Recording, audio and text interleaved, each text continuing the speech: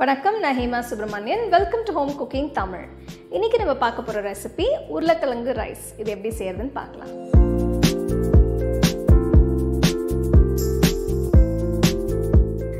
இதுக்கு முதல்ல நான் ஒரு மசாலா பவுடர் திரிக்க போகிறேன்.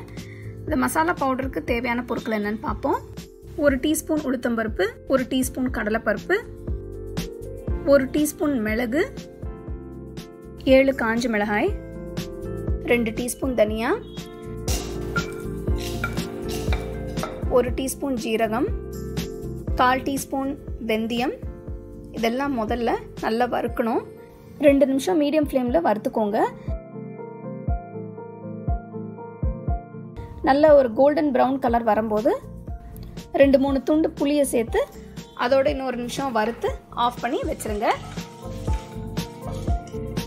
எல்லாம் ஆறின பிறகு மிக்ஸி ஜாரில் போட்டு நல்லா அரைச்சி வச்சிருங்க.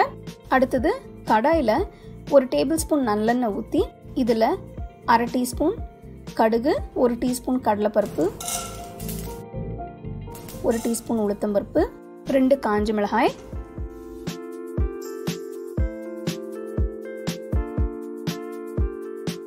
கடுகு பொரிச்ச உடனே 1/4 டீஸ்பூன் பெருங்காயம்,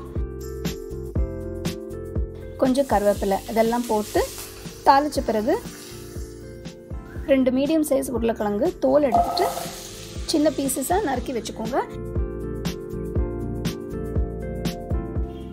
இந்த உருளைக்கிழங்கு நல்ல கோல்டன் ப்ரௌன் கலர் வர வரைக்கும் நல்லா வறுக்கணும்.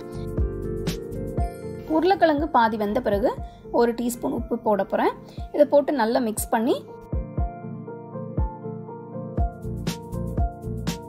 1/4 டீஸ்பூன் மஞ்சத்தூள் இதையும் சேர்த்து நல்லா மிக்ஸ் பண்ணிக்கணும்.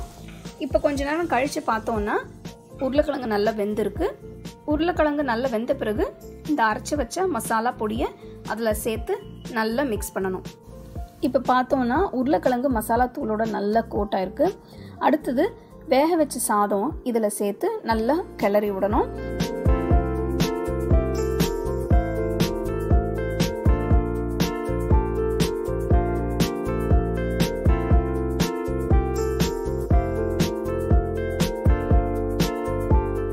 இப்போ எல்லாம் சேர்ந்து வந்திருக்கு.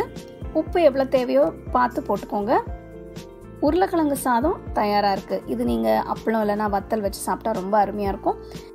இது ஒரு மிக நல்ல லஞ்ச் பாக்ஸ் ரெசிபின்னு கூட சொல்லலாம். ஸோ வீட்டில் நீங்கள் கண்டிப்பாக ட்ரை பண்ணி பாருங்கள்.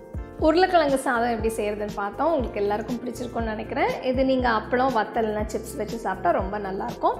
இது ஒரு பர்ஃபெக்டான ஒரு lunch box recipe. So try பண்ணி